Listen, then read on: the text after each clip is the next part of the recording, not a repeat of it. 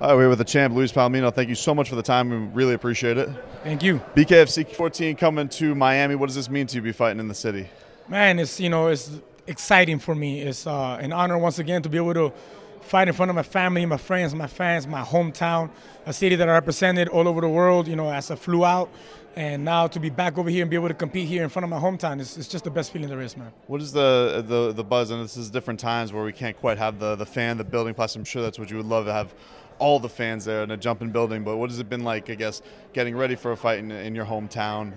What has that been like? Has it been extra crazy pressure? Have you felt a comfort there? What has that been like for you? Definitely comfort, no pressure. Like I told everybody else that asked me about the pressure. I do understand the question about the pressure because there are people that get pressured under the lights when they have the family members and the home crowd. But man, I captured three out of my 4 world titles here in my city. I've been representing my city from day one, and now I get to, not only defend my BKFC belt, collect a historical belt from the BKFC from the very beginning, but I get to do it in front of my hometown, in front of my people. That's just fuel to me, man. It's an inner excitement for me. I'm ready for it. There's a special connection to bare knuckle and Miami too. Everybody knows about the backyard brawls and all that type of stuff.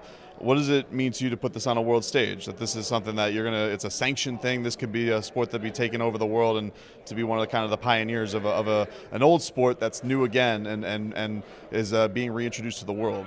No, definitely, man. Like I always say in every single interview, I'm very honored and happy to take part in Dave's dream on taking this to be the biggest combat sports in the world, like UFC was at one point, because I believe that bare knuckle is so simple to understand for the masses, right? Even today, as big as UFC is, and I'm an MMA fighter, right, to begin with, right? But even as big as it is, you still have that uneducated crowd where they don't understand what's going on with the wrestling, grappling. Oh, stand them up, separate them. But you won't have none of that with bare knuckle. You have 2 minute rounds, you have no gloves. It's very easy to understand a cut, a knockdown, a bloody face. So I think it's going to grow very fast, and I'm just very excited, very happy to be a part of it. I'm here to stay. I'm here to be the undefeated retired champion when it's all said and done. Before we get you out of here, the press conference you just had it with Jim. You guys it was more tame this time around. This back and forth. What did you glam anything out of that? What do you get of sizing him up with the war words today? I think it comes down to the truth, man. I speak the truth. That's why I don't go wrong. It's like I told my son. I have a 18-year-old son. He just turned 18. I told him, look, son, you can never go wrong with the truth. You just can't be scared of it, right? But if you don't go with the truth, then you gotta lie and hide. Look, the truth carries me very easily, and the truth of the matter today is that he's not displaying fear. I really don't sense. I've sensed fear from opponents many times. I don't sense fear from Jim Alers. He wouldn't be the beast that he is in the square circle, right? What I do sense is a sense of insecurity in his ability to beat me.